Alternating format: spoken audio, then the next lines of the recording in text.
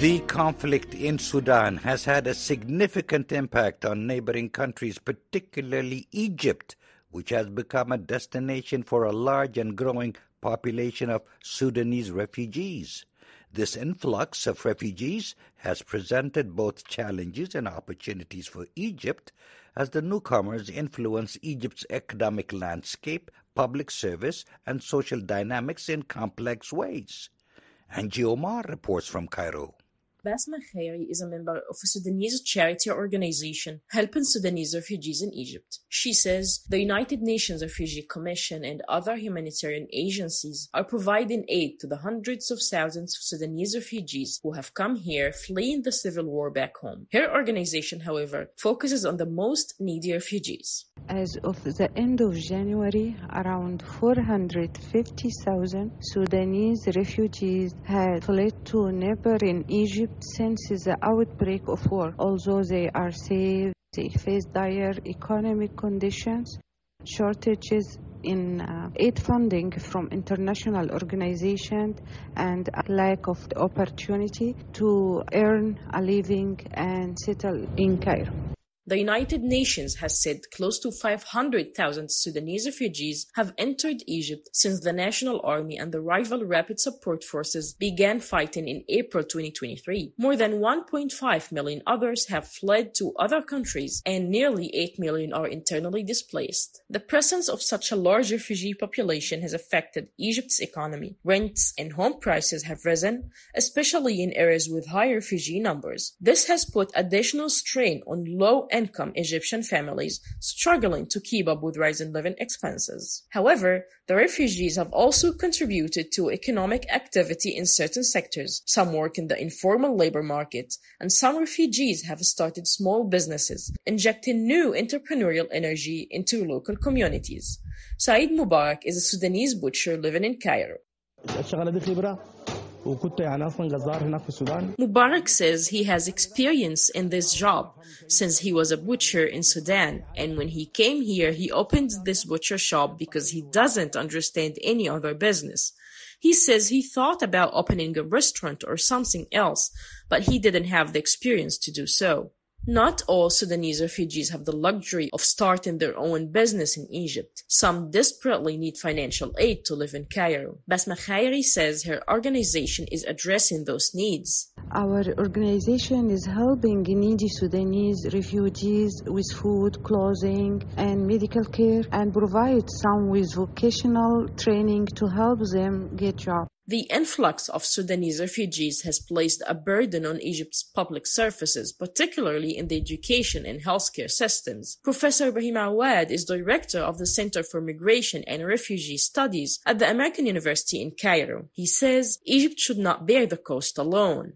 Certainly, Egypt suffers from very high population growth rates, and the services cannot follow. And therefore, some services are not of the quality that should be expected. I'm talking here about education, about healthcare, and certainly the arrival of refugees increases the pressures. Now, the international community, according to international refugee law, should contribute to responsibility sharing. It should, in the 1951 Convention on the Status of Refugees, the preamble there is talk about burden sharing. Despite the challenges, some Sudanese refugees aim to contribute to Egypt, and many have found ways to support their fellow refugees, establishing community-based organizations and initiatives to provide financial aid. Angie Omar, reporting for VOA. President Yoweri Kaguta Museven was on Sunday, August 18th, the chief guest as the 21st edition of the Federation of East Africa Secondary Schools Sports Association Games officially kicked off at Bukedea Comprehensive School in Bukedea District in eastern Uganda. Bukedea Comprehensive School is owned by Speaker of Parliament, Lieutenant Honorable Anita Aniti Among. Other Feassa games will be played at Amos College School and Teso College. The games to be played by both boys and girls include football, swimming, table tennis, soccer, badminton, basketball, handball, netball, rugby, and hockey. Before opening the games, President Museveni first commissioned Bukedea Comprehensive Schools Sports Park, which comprises a football stadium, an indoor sports arena, and an Olympic-size swimming pool. The President commended Lieutenant Honorable Anita Among for developing a sports infrastructure in the region. He said, "I want to thank the Lieutenant Honorable Anita Among and her colleagues here who developed this stadium at a reasonable cost and quickly. I think this should serve as an example to others so that we can develop these stadiums in other parts of the country."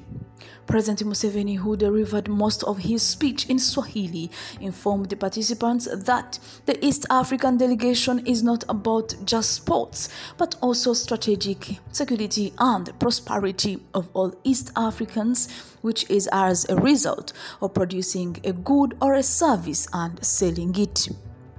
He said, "You cannot live a good life without producing a good or a service.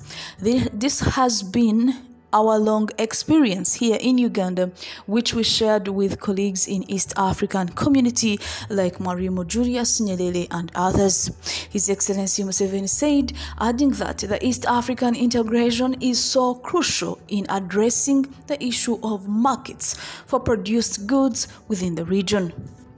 If the people of East Africa wake up and start producing, they will start realizing that the internal markets are not enough to absorb all the products. Here in Uganda, we have already experienced that. We have a lot of maize, milk, etc. And we have seen that the internal market is not enough. Our Ugandan people are buying a lot of products from Tanzania, especially rice, and also a lot of goods from Rwanda. The bigger the market, the better for the prosperity of our people, President Museveni stated. He gave an example of Latin America, which has got a lot of resources, but its market is fragmented, not like that of the United States of America. On her part, Lieutenant Honorable Anita Among welcomed the participants from East Africa to Uganda and Bukedea and thanked President Museveni for commissioning the sports arena. She also commended him for his vision to develop sports in Uganda.